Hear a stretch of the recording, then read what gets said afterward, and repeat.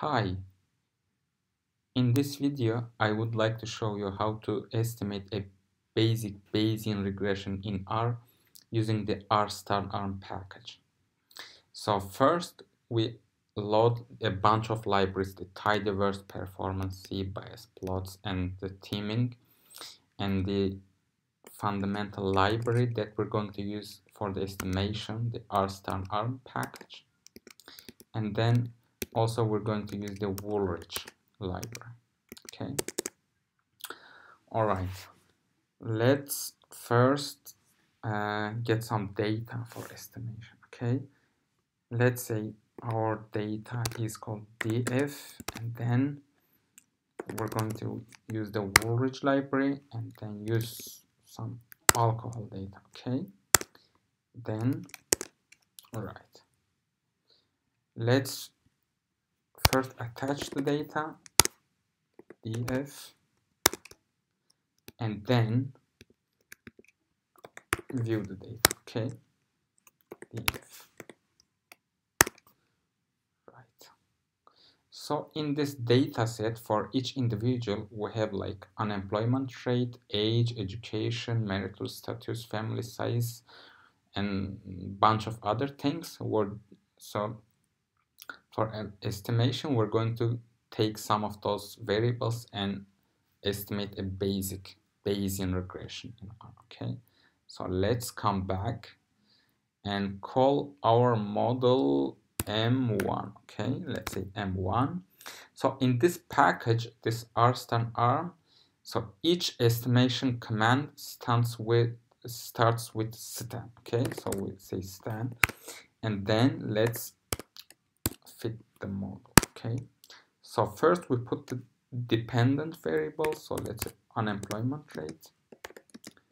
Let's put age, education, family size. Let's say family size.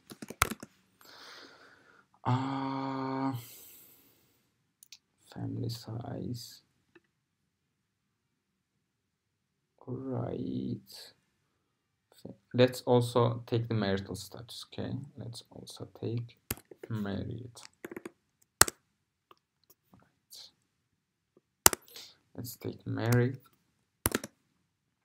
And then in the second stage, we assign the prior values. Okay, let's say the prior is, let's say it's a normally distributed variable. And also for intercept, we also assign the normal distribution. And then finally, we put the data, our df. Okay, so if I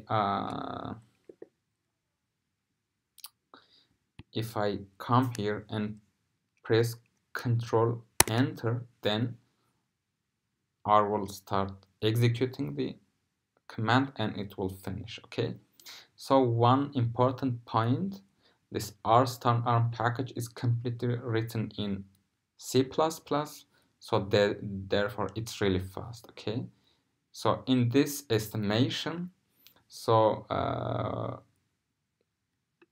we've made 2000 iterations for each chain. Okay, by default there are 4 chains, and in each chain we apply 2000 iterations, but R will burn 50% of these iterations. Okay, so having estimated this model, we come to the model diagnostics. Okay, having estimated the model, so we're going to look at the density. Okay, so I'm just going to run this line.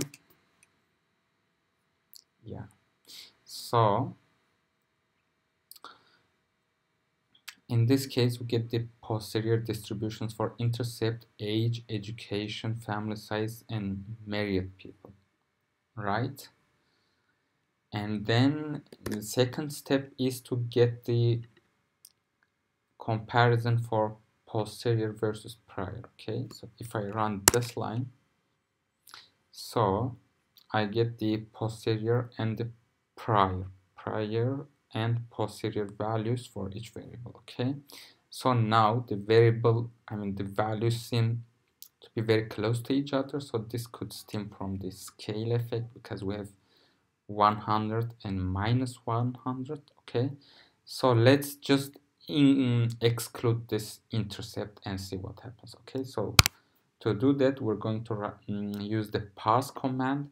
So with this parse command, we'll only include the age, education, family size, and married. Okay, so in other words, we're going to exclude this intercept variable. So if I run it this time, so you see what happens. So for this priors, so we get a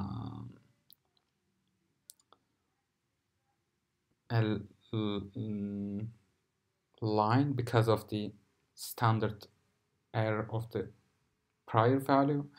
It's valid for all variables. The third one is the model check.